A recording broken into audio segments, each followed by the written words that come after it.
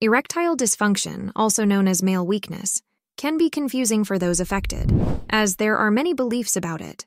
Some are true and some are false. Mostly, it's said to be manageable but rarely talked about in terms of fixing it. In this video, I will discuss erectile dysfunction. To what extent is the use of Viagra useful in erectile dysfunction? Its underlying causes and treatments.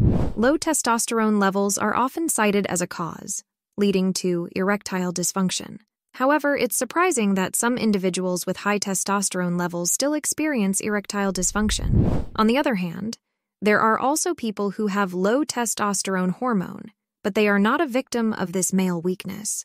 Testosterone plays a role in male weakness to a certain extent, but there are many other reasons and data available. One of the most important molecule involved in erectile dysfunction is nitric oxide. If the amount of nitric oxide is less, then less oxygen flows in your body. And because of less oxygen supply, your body will not able to perform normal functions. In fact, those people who are victim of sleep apnea, which is the disease of breathing while sleeping, 80% of them are also a victim of erectile dysfunction. Our body makes nitric oxide naturally, and nitric oxide is also found in some food items. Research has shown that as you age, the amount of nitric oxide in your body decreases. In some studies, it has been written that as you reach the age of 40, your nitric oxide decreases by 50%. Another function of nitric oxide is that it makes testicular steroids that helps in the production of testosterone. So if there's a deficiency in nitric oxide, it will definitely lead to a deficiency in testosterone as well. Nitric oxide also works with the luteinizing hormone, and this hormone controls the production of testosterone.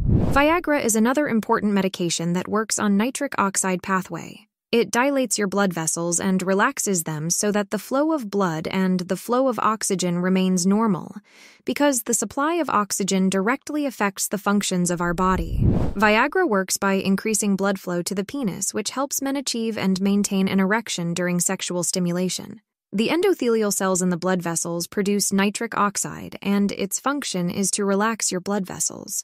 Viagra is not only important for erectile function, but also for various bodily functions, including lung and heart health. Another reason of erectile dysfunction is the increase of cortisol hormone.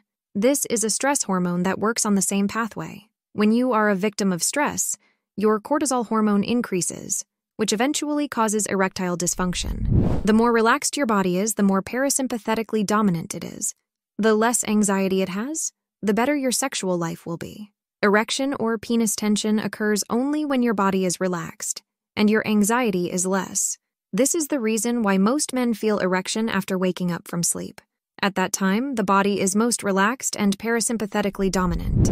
In discussing erectile dysfunction, I'm focusing on nitric oxide as a crucial factor in this condition.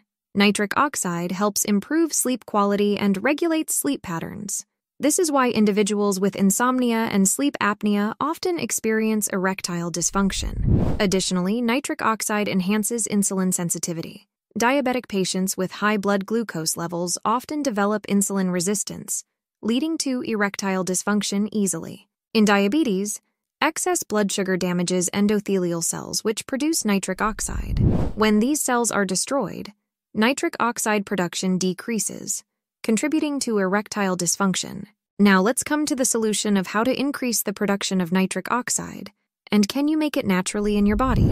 The answer to this is yes.